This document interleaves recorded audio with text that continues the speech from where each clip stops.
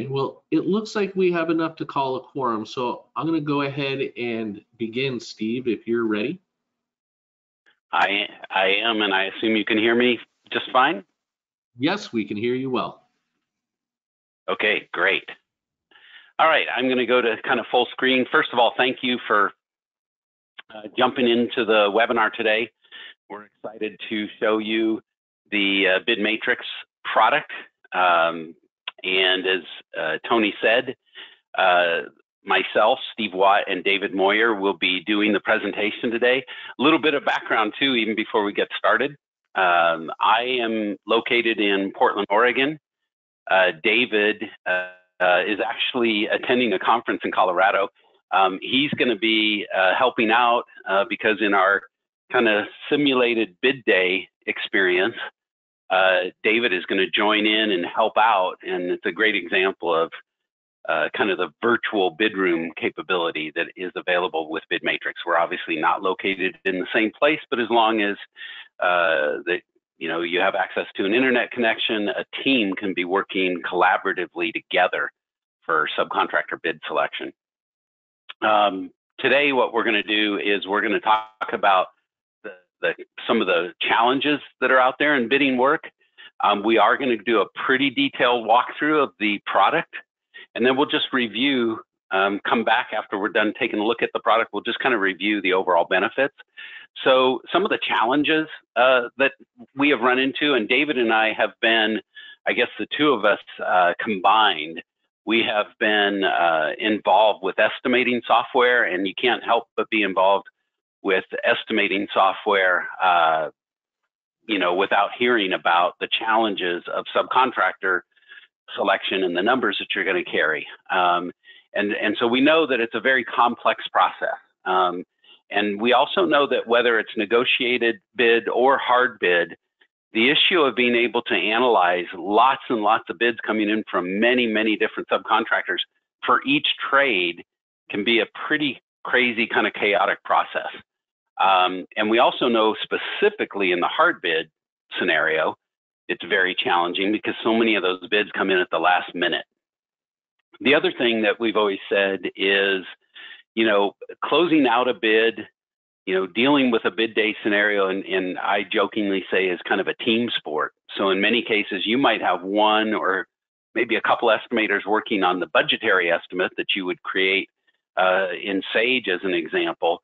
But in some cases, you need to pull in additional people to actually manage that, all that input from subcontractors that tends to come in at the last minute. And so you need a collaborative environment, ideally, to handle that. And the systems that are out there today, and people struggle with Excel because it doesn't really support kind of that collaboration.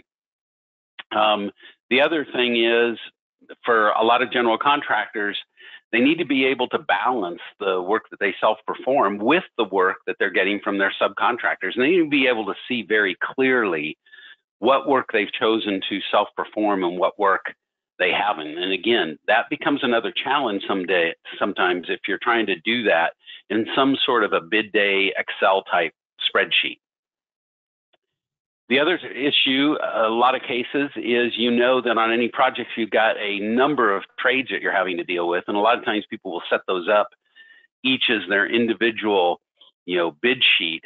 And then you have the issue of trying to do lots of last minute merges. And most people in the course of their lifetime have been stung a few times by having to do last minute merges, many cases thinking that they've merged the final bid tabs and find out later they may not have actually been the finals that they brought together in one composite. So there's that process can be very error prone.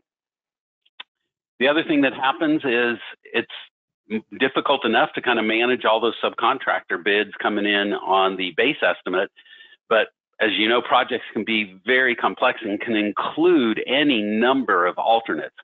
So in addition to measuring the bids on the base bid from any given trade, many times you want to be able to look at that inclusively of the bids that you would receive for those same trades on alternates. And again, systems just don't manage that very well, and yet it's a reality of projects and the bids that you have to submit.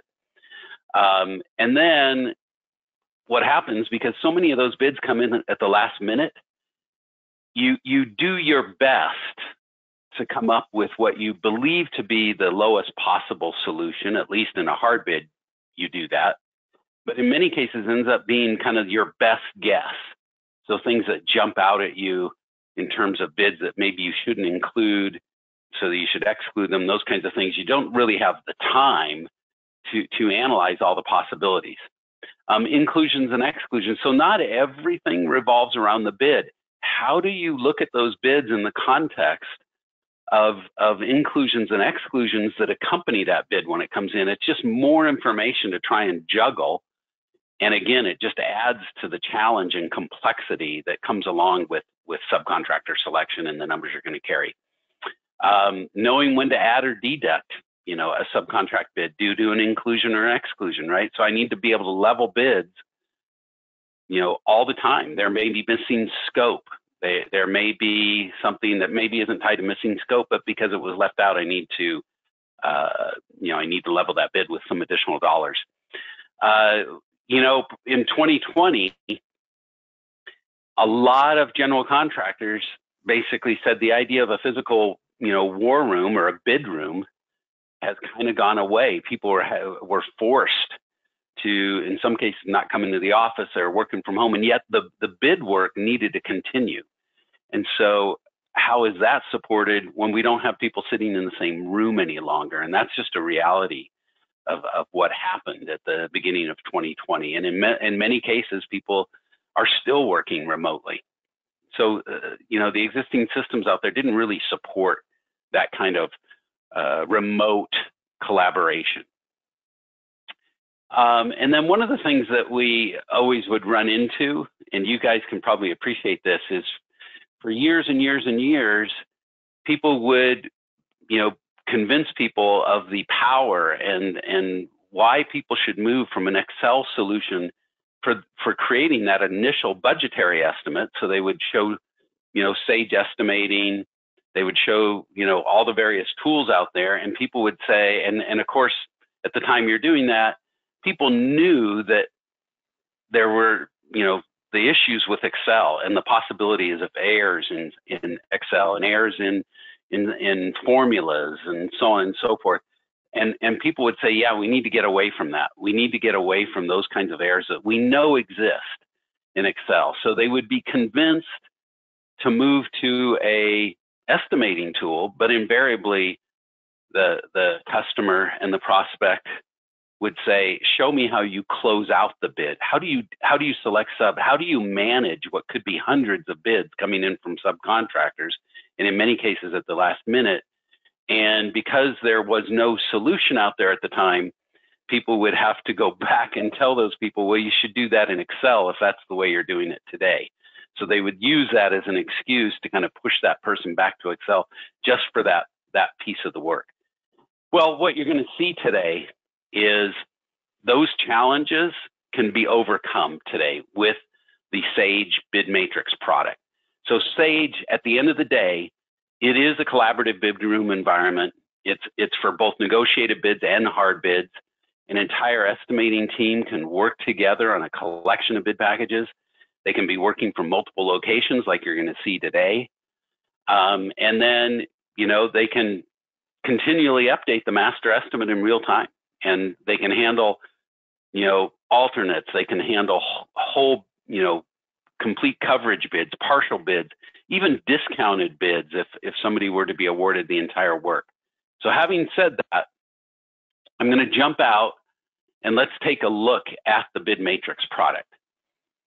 So you should be seeing on your screen right now, I'm in the live BidMatrix software right now. And the first page you're taken to when you log into BidMatrix, you'd be taken into a page of your company's projects. And you see a kind of a tile view here of all of these projects. So these would be the projects that I've set up.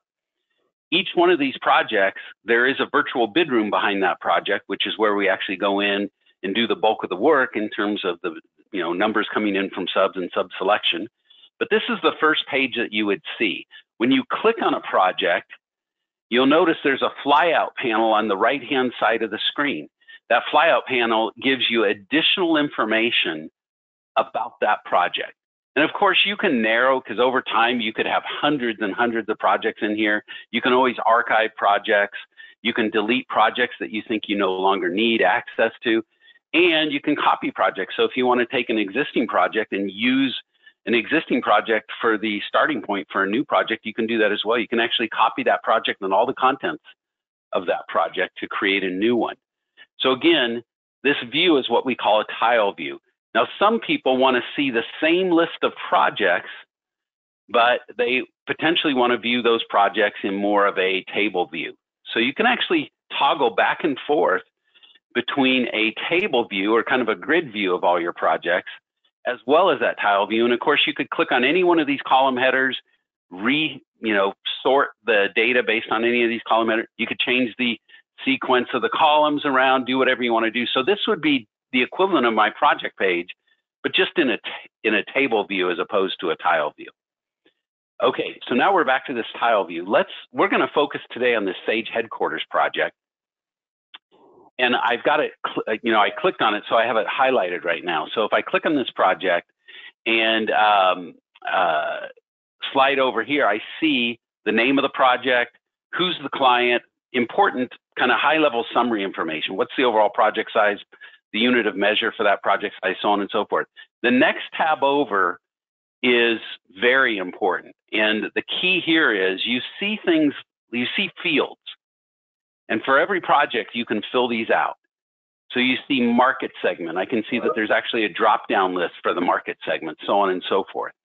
And so I can see all that information here, the region. I have other questions to respond to. These are all user-defined fields. We call these project attributes. You can create as many as you want, and we're going to come back and loop back at the end of the presentation and show you the value of this. But in a nutshell, if I've attributed all of these projects, and behind every one of these projects is our bidding information, I've actually got, with BidMatrix, a complete bid history database, and I can actually access and data mine that database using any of my user-defined fields as filters. Okay, and we're going to come back and look at that here in a bit. The last tab is a permissions tab. So the permissions tab basically allows you to determine which of your BidMatrix users within your company you want to give access to each individual project. So when a project is set up, and let's say I've got 10 licenses of the BidMatrix software, I might only need 3 or 4 individuals in the company to have access to any given project. I would click private and then limit access to that to just, whichever users would have access to that project. Public does not mean anyone outside your company could get to the project. Public just means however many people are licensed to use BidMatrix within your company can actually access this project. Okay, having said that, let's go to where the bulk of the work gets done, which is actually in the bid room itself. So I'm going to go into this Sage headquarters bid room. I'll just click on the bid room option here. And a couple things I'm going to point out. This project, you can see all these numbers here. So I have a budget for every one of these trades. This is a result of actually pointing to a Sage estimate in this case and pulling that estimate in. And we have options to pull in estimates from other sources as well. But in this particular case, I've actually pointed to a Sage estimate and pulled it in. So all this information is here.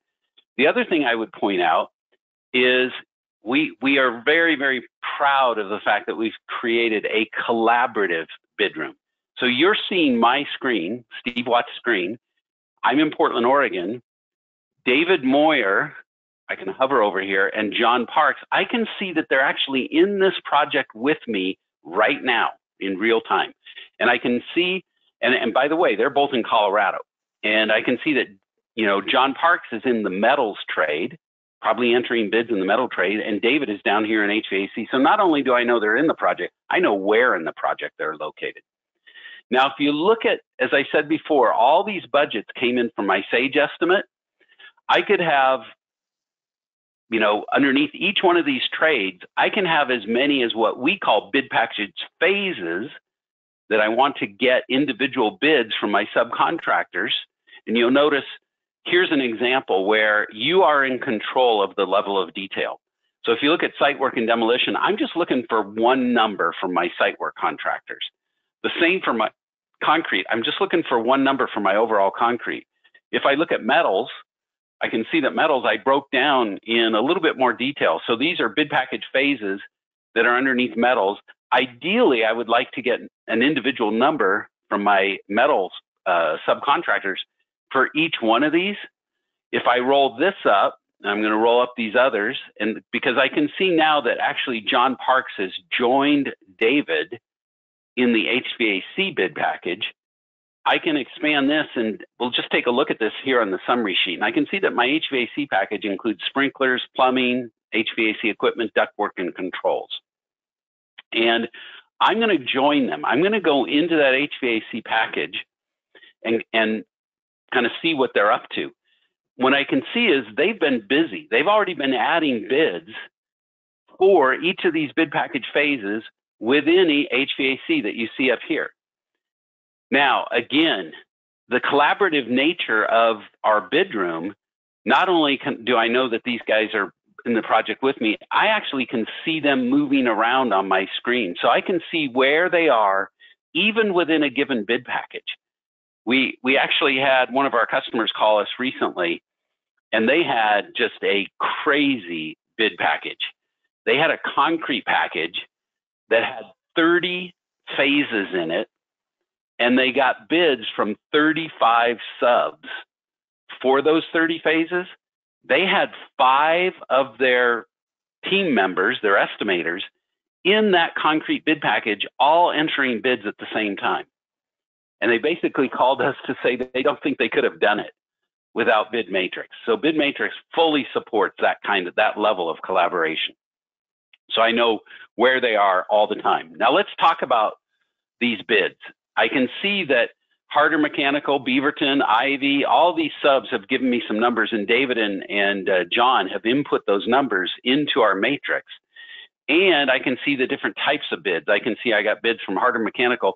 Harder, you could argue these individual bids were really helpful, because later when I go to mine data for bid history, of course, it's nice to have, dollar values all the way down to the phase level.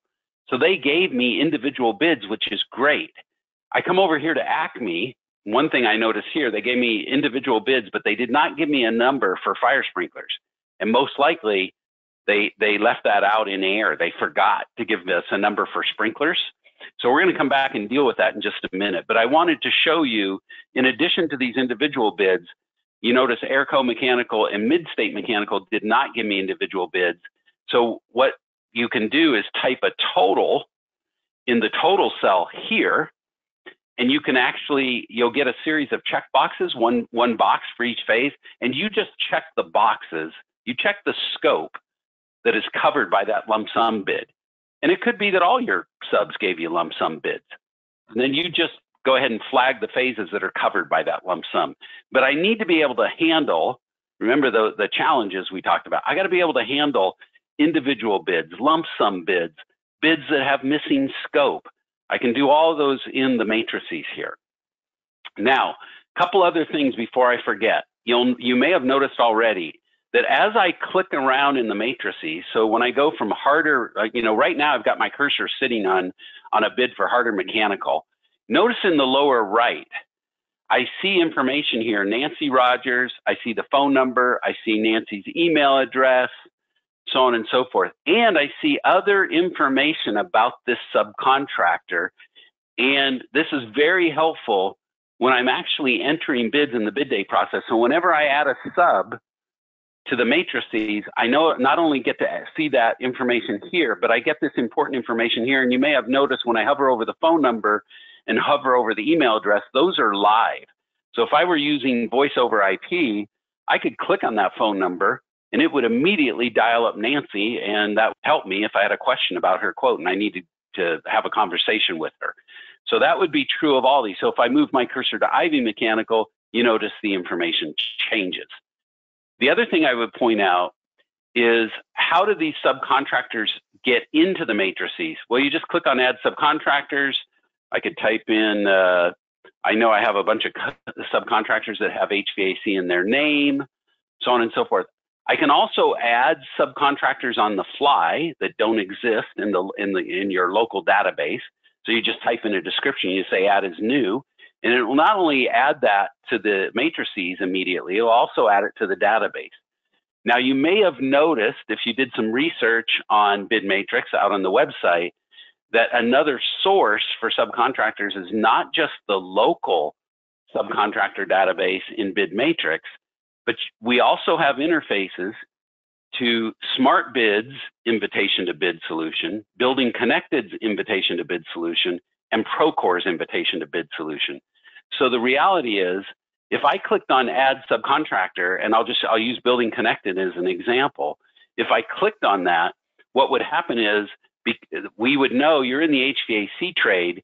It would actually look at the HVAC contractors that you sent invites to in either SmartBid, Procore, or Building Connected, and it would actually organize those subs by who accepted the invite, who declined the invite, and who never responded to the invite. The advantage of that is I could click on the header for the subs that accepted, and it would pull all of those subcontractors in at the same time with a single mouse click. And by the way, that's where the attribute information is coming from. It's also coming from those systems if you're using those systems. So very powerful integration to invitation to bid solutions.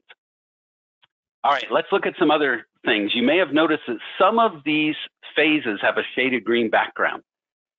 And what BidMatrix does all the time, every time you enter an individual bid, BidMatrix analyzes all the possible combinations in the matrix and determines whether that bid is part of the lowest possible cost solution. So these shaded green bids are bids that would be representative of the lowest path through this matrix. Now, I'll call your attention down here to the lower left where it says path analysis, and this is where the real-time analytics is really taking place. So you notice here, the blue column was my budget coming out of Sage. So here's the budget for every one of these phases coming out of Sage for a total of $1.8 million. Down here it says your lowest possible solution to this HVAC matrix is $1,576,000, which is $274,000 less than my budget for HVAC coming out of Sage. However, you'll also notice, you notice it up here by the shaded green cells, but it also tells you down here, that low path involves 5 subs. Well, you're not likely to award your HVAC work to 5 different subcontractors. However, and by the way, many of you may have been surprised that there are actually 6,482 valid combinations to this matrix. That's where you don't have time to analyze anywhere near that number of possible combinations, but the system can do it for you in an instant. Just like I could come here and say, I'm not interested in the lowest 5 sub solution. What's the best 1 sub solution? Well, the least expensive 1 sub solution is American Mechanical over here on the right. So American Mechanical, and that lowest 1 sub solution is $1,627,000. It's $51,000, more than my lowest possible solution. But I would look at that and say, that's fine. I'll live with the $51,000 difference because I am not going to manage 5 subcontractors doing HVAC work on the project. But in terms of analyzing the combinations and just showing you how quickly you can do it, if I come over here and say, well, I might be willing to split this work up between 2 HVAC subcontractors, what's the lowest possible 2 sub solution? It says, well, it would be to use Harder Mechanical for the sprinklers and the controls, and it would be to use Acme for these 3 phases. And instead of a $51,000 difference, I now only have a $3,800 difference between the absolute low and my conditional low. So what I'm going to do, I'm going to remove that and turn this back to unlimited for a minute. And then we're going to look at some other possibilities here. Now I can see David is doing some work. He went in and required, you notice one of these cells turned dark green. So he said, we're going to use Harder Mechanical's number for duct work. We're going to use that number. It doesn't matter whether it's low or high, we're using it. Maybe they do just such phenomenal job that we have to use that number. So he did a right mouse click and he did a require. So that immediately becomes part of my overall path through here. He did kind of the opposite with American Mechanical. He right mouse clicked on their bid for the equipment and he did an exclusion on that equipment. Okay, so he basically said, we don't care whether that number is low or high, probably substituted the wrong equipment on the last project.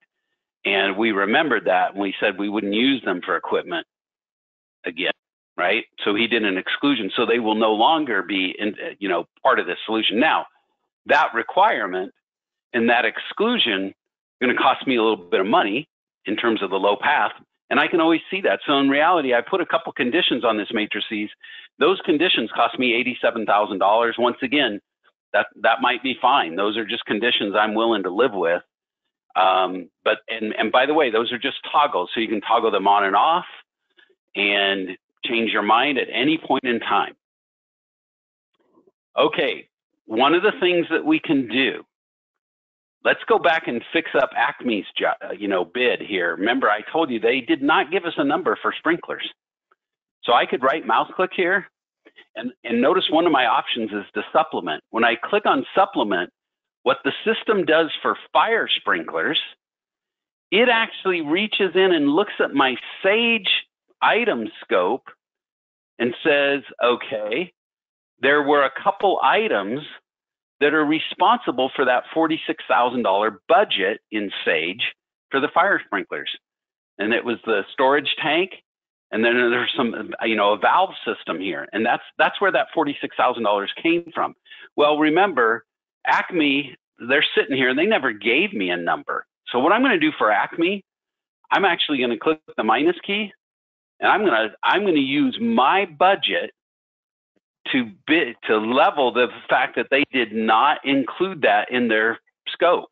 And when I do that, you'll notice I get a icon in the cell here that helps me. It says, this sub did not even give me a number for this phase. My supplements represent the entire bid. And it tells me that here too, that their initial bid was 0, but now I've added $46,000 to their bid. Now, the other thing that I can do, and by the way, I can do this left to right across. So for every bid, for any one of these items, if I wanted to, completely optional, by the way, but I could go in and say, hey, I'll pick on Beaverton Mechanical here. Beaverton, it's not clear to me. It looks like maybe they left the valves out on their bid. I could hit the minus key and supplement their bid using the number here. Now, if I don't want to use my Sage item budget, I could just double click on that cell and say, you know what, I'm going to round that up to $6,000 just to be safe. Okay, so I still show my black minus sign here, but I can override my default values however I choose. The other thing you can do is there's a row here that just says additional supplements. So you want to add some dollars to a subcontractor's bid for fire sprinklers, but it's actually not tied to an item. You just want to add some dollars. So I could have gone here and said, I'm going to add another $2,000 on top of what I've already done. Okay. And you'll notice every time I do that, their current bid is now $50,595. Their initial bid, however, was only $42,000. Okay. So I can see the impact of all the leveling that I'm doing here. Okay. So you can kind of level bids to your heart's desire here, and you can see these, across the board. Now, another option in BidMatrix, we talked about managing inclusions and exclusions. In BidMatrix, we refer to those as clarifications. So what I could do down here is say, did they, by the way, I can have as many of these as I want. I can also import them from a template, like an Excel template or a Word template. So if you look here, here's a dashboard. If I click the minus, that would indicate that it was excluded. Green would mean that it was included. And many of these, right, there's no dollar impact. Like, did they bid the job per schedule? Was it bid per plan and spec? These are mostly, hey, I just have a checklist of things that I want my team to check these items off as they're actually going through here. And notice, here's one that says, did they include the hangers? So let's pick on somebody we haven't been picking on here. So we'll take Ivy Mechanical. I have checked Ivy Mechanical that they did not include the hangers. Well, maybe I don't have an item for the hangers for my fire sprinklers, but I do want to add some dollars for the fact that they seem to have left that out of their bid. So I can supplement and add dollars to a bid right from my inclusions, exclusions. And I'll come up here to fire sprinklers and say, you know, the fact that they left those hangers out, I'm going to add another $5,000 to their bid, and I'm going to accept that. And you'll notice what it did. It put my up arrow key here, and it shows that I supplemented that bid by 5,000. But remember, we said people want to be able to compare bids row by row by row in terms of all the possible things. So you notice here, one of my options says clarification supplements. And I actually did level a bid based on the fact that somebody didn't include those hangers. And so now that clarification shows up here in the matrix as well as my $5,000 supplement. So here's what you need to be aware of. Any inclusion exclusion that would impact a subcontractor's bid from a dollar perspective will actually show up here in the matrices. And again, that's so that you can compare subcontractors, you know, the total number of plug numbers across the board. Okay. Now, one of the other things too that's really important, just be aware, everywhere in the system, you can add a note. So any kind of change, anything you want to do, you can add notes to the system and just, you know, be able to look at these notes, so on and so forth. Okay. All right, let's go to another area that we talked about, which was a challenge, analyzing, you know, not only the base bid, but this project's got a couple alternates. So I look here and I can actually navigate between the base bid and the alternate. So the reality is when I look at this, the fact that I see parking garage in the second building here tells me I have HVAC scope, not only on the base bid, which we were looking at earlier, I have some HVAC scope on the parking garage. Maybe not the same phases, but there's some HVAC scope on that. And I can navigate between those. I can also expand these and actually look at how every one of these subs not only bid those phases on the base bid, but on each of the alternates, and I can jump to that. So I have the same kind of path analysis capabilities that I have on the base bid for each alternate. Now, you might select the subcontractor based on their, the overall total for the base bid and the alternates, and you can actually sort your bids from the subs for the kind of the composite total here just by clicking on the total icon. So right now I'm sorting from low to high, but you'll notice here it's helping me out saying, okay, be careful though, even though that $3.2 million looks low, I see these little warnings that says they didn't bid all 5 phases in that alternate. I've got some missing scope. Same with Harder. Beaverton didn't give us a complete bid for the second building. The first and lowest bid that I've got where everything was bid is Ivy Mechanical. Notice I don't have any warning here. So really, if I wanted to do this just based on my overall low, it would be Ivy Mechanical. And David has gone in and he went ahead and said, yeah, let's go ahead and select Ivy for everything. They're 3.6 million. They're lowest for everything. Okay, one of the things you may be wondering, since this is a collaborative environment, you might be wondering, I got David in here, John Parks in here, I've been in here, we've been making changes, manipulating the data. Do we have a history and an audit trail of all this information? So if I look at this, you notice the last tab down here says history, okay? And I can have a complete history of everything that I've done. And I'm gonna switch back over to my base bid, and you'll notice that's where we've been doing the bulk of our work here. So I'm gonna come over here and look at all this work we've been doing, and I can see everything listed here. I can see that John Parks did something. Everything is date and time stamped here. I can also, and notice here, John Parks just now made another change. So John Parks just made another change, just wrote another entry into our audit trail. I can also filter, you know, to a subcontractor phase if I wanted to. So I could come in here and say, show me everything that has to do with the bid for Ivy Mechanical for fire sprinklers. So this is everything we've done for that particular phase for Ivy Mechanical. So you've got a nice audit trail, and you can also filter the audit trail, and you can dump the audit trail out to Excel if you choose to review later. Okay, let's go back to our details here. I'm looking here, and right now I can see we've kind of unselected. So I've got kind of a mix of bids here representing my low path. Remember, one of the things that's happening in real time, one of our challenges was that idea of trying to merge all this work together for kind of one composite bid. If I go out to my summary sheet, and I'm going to drop this down a little bit. If I go out to my summary sheet, you'll notice here that I can see my totals. I can also see, I'm going to slide this over a little bit, and I'm going to take the subcontractor total and slide this over.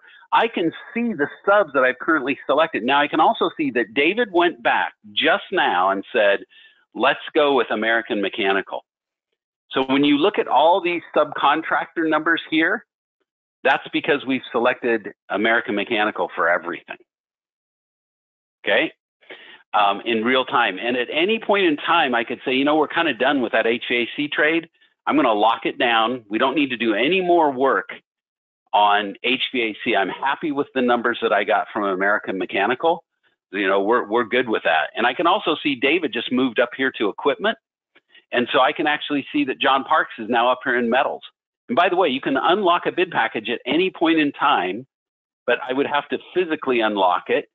But as long as it's locked, I can be assured that none of these numbers are going to change, and then I can redirect my team to work elsewhere. Okay, so again, just that highly collaborative environment, always knowing where they are. Now, the other thing that you can do, the system includes the ability, because you may have noticed that I've got the bids here that came in from American Mechanical here in this column. And I also have a gross total column. And there's a little bit of a difference between my, you might say, my net dollars and my gross dollars. If I click on totals and markups and drop this down, be aware we have full markup capability in the system.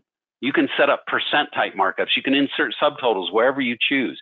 You could create a contingency markup and actually point it to a specific area in your bid. You could say, I'm going to add a $10,000 contingency, but I just want to attribute that to my HVAC numbers. So when I go to look at this and I look at the gross dollars, HVAC would have that $10,000 spread across those HVAC phases. We also support bottom line markups. A bottom line markup would be a markup that calculates and then includes itself in the calculation to recalculate. Probably the best example of that is this last one, which is a real bond markup that has multiple steps. So you can do bond markups that will actually include their dollar value in the calculation of the markup. So it's actually a multi-step markup. Another thing we do is we allow you notice when I was in the matrices, I clicked on a subcontractor and you saw those attributes. Things like, is this subcontractor a minority-owned contractor? Are they a local contractor? Some of you may have to submit bids and try and achieve certain targets, certain award ratios. You can set up what we call statistics, and you could come in here and you'll notice I've got a statistic here that I want the system to kind of track for me as I'm using the system. 25% of this project is supposed to be awarded to minority-owned businesses. I haven't hit that number yet. I'm not there because that number would be, in this case, 6.4 million. I'm under that. I'm only at 21.5%. I'm green on local subcontractors. I had a 30% target. I'm fine there. I'm over that. I'm at 34% already. I don't have to worry about that anymore. But this is kind of kept running for you in real time as you're actually selecting bids, you know, in the process. Another thing I'd just like to point out here is there's a whole series of reports that are already set up and they're there for you. You can download those reports, make modifications to those reports, re-upload them, and they'll be available for you. That will allow you to see things like, you know, here's an example of one of the reports, which is I want to compare my Sage budget against the numbers I actually got from my subcontractors. Here's another one where in some cases, sometimes people do government work or whatever, public work, and I actually have to show the subcontractors that bid each of these trades, and I have to show their numbers. I have to show who I selected. So all these reports are included in the system, but you can download them, modify them, upload them, and they just become part of your reports kind of drop-down menu. Okay, the last thing I want to show you is I want to kind of tie this all back to what we started with. I'm going to go back to my projects page, and here's that list of projects. And I said behind every one of these projects is all of that bidding information, which subs I selected, the bids I accepted. In fact, if I click here again, remember that tab where I have my user-defined attributes like market segment, region, so on and so forth. These are all user-defined. The value of that is you could mine all this data. We expose it for you to kind of data mine. If I come in here, I can look at an example of that. Here's a dashboard. You know that I could come in here and say, boy, I'm really curious about my average unit price across all the projects that we've created and accepted bids from subs, but I now want to filter this list down. I'm only interested in corporate office projects. So notice a bunch of projects just disappeared.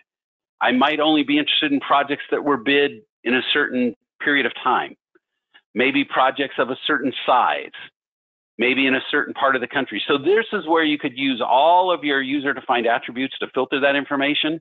But I always point this out. This would be the average unit price using real bidding information coming in from your subs, filtered by maybe your market segment and bid date.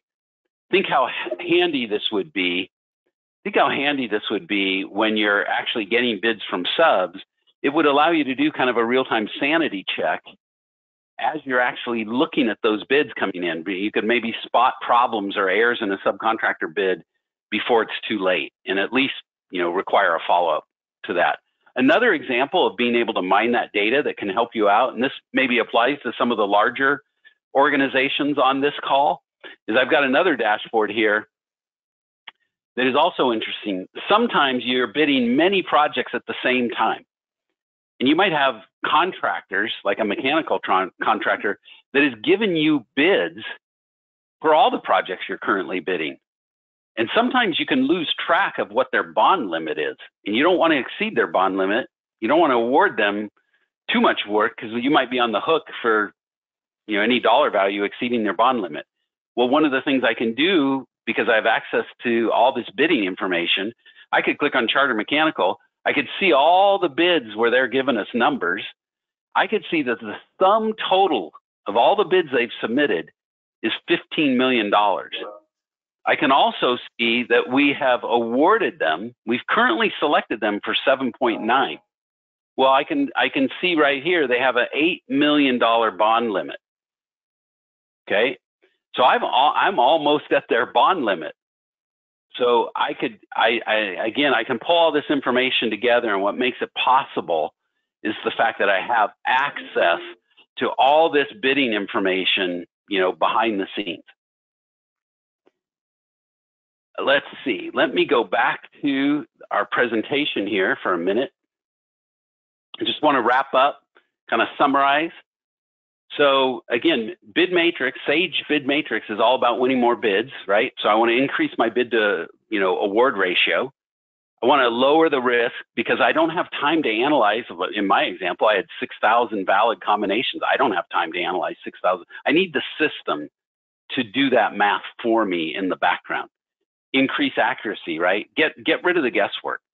I want to take advantage of the fact that, I can pull estimates in from Sage. We have other estimating systems we can pull things in. We can pull from Excel. And we have integrations to invitation to bid solutions like SmartBid, Procore, and Building Connected. We integrate to Excel for pulling estimates in. You can pull your budgets in from Excel if that's the tool you're using for estimating. It's 100% cloud-based. It's highly secure. It's all using Microsoft Azure's security platform to make sure no one can get access to your data. You hopefully saw throughout the presentation what a collaborative environment it is. team sport, multiple people working and contributing at the same time, and no last minute merges. So you saw the summary sheet for every trade is being updated as you're actually doing the work in each one of those bid packages, right? So flexible, manage any kind of bid, regardless of how the bid come in, handle all the alternate capability, better visibility into inclusions and exclusions.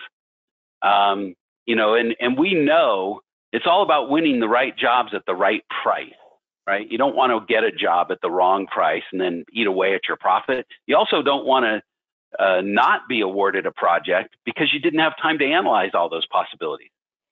So it's hopefully you saw too that the workflow was very intuitive, so easy to learn and use the system. And at the end of the day, I haven't really talked to any contractor that doesn't have a mission to make data-driven decisions and use that information. In other words, we're creating a tremendous amount of bid history. That bid history can help you, help lead you to data-driven decisions. Okay, last but not least, David, who's been helping me out here on the call, please take down this information too if you have more questions, and we can help you out. There's the contact information, David Moyer, so it's david.moyer@sage.com. There's the phone number. And if you have any questions for me, the presenter, it's Steve Watt, W-A-T-T, and I'm at steve.watt, W-A-T-T, @sage.com. And with that, I am going to stop talking and turn it back to Tony to see if we had any questions. Thank you, Steve, and thank you, David. Yeah, there are a couple questions that I got that would like to put out for you and the team. One was in regards to the clarifications that you were showing near the end there. And the question is if those are project-specific clarifications or if those are organization clarifications from project to project. So that's a great question. So a couple things. Those clarifications do live with that project, but that is why we put the import option in, because a lot of our customers said, I have kind of a default list of clarifications for each bid package or each trade, and I want to be able to pull those in to each bid package. Can I pull in a pre-built list as a default? And then maybe, let's say I pull in 10 or 20 clarifications. Yeah, I might delete 2 from my default list, and I might add 2 that are specific to the project, but they do live with the project. Also understand that you can, I started that project by pulling an estimate in from Sage. You can build up a project from scratch in the summary sheet. So you can actually build all your bid packages and your phases directly in BidMatrix. Of course, it's much more expeditious to be able to just directly pull them in from Sage. But you can also have templates. You could actually point to an existing project, and maybe what's in that project is it's a template of your bid packages. And within each of those bid packages is your list of clarifications for that particular trade. You could actually point to that template and say, you know what, bring in all my bid packages and clarifications. I'll use that as my starting point. So you kind of have the best of both worlds. Clarifications do live with the project, but you could actually point to a template and pull the clarifications in and then modify them as necessary for that specific project. Awesome, thank you. Another comment/question is, this looks really great and easy to use. What kind of effort is involved in setting this up? Time frame, our resources, etc. Do we require consulting? Yeah, great. Another great question. So one of the things, and hopefully you saw this during the presentation, is we think the product is intuitive. Workflow is very understandable. This is what our experience has been. And again, this is one of our goals. We're very happy to achieve this. We have people who will acquire their licenses of BidMatrix on a Monday, and they're bidding work on Thursday. And part of the reason for that is the training. We typically say the training is going to be up to about 4 hours, so two-hour training sessions, and then people are off and running, and which is great. Again, we want people to be able to get benefit from the product as soon as possible. So the training and uptime is very, very quick. Okay, thank you. And the final question is for application help being web-based, are we going to have to use Sage University, or do you have your own help? Yeah, so one of the things that you've got on every page in the BidMatrix software, there's a little help icon up here. If you click on that, it's actually going to jump out to an entire knowledge base where the entire system is documented. So if I click on the word knowledge base here, you'll see a whole series of how-to options here, right? So if I started to type in a search for clarifications, for example, deleting a clarification, adding a bid package clarification, which you saw me doing. So here is all the information you need for how to import and how to set up a clarification. So the entire system is documented through the help system. Excellent. And that was the only question, or the final question I wasn't able to answer myself. So thank you again, Steve. Thank you, David, in the background. And thank you to our attendees. I appreciate everybody's time today, and I hope everybody has a great day. Great. Thank you very much. Our pleasure. Take care, everybody. Thank you.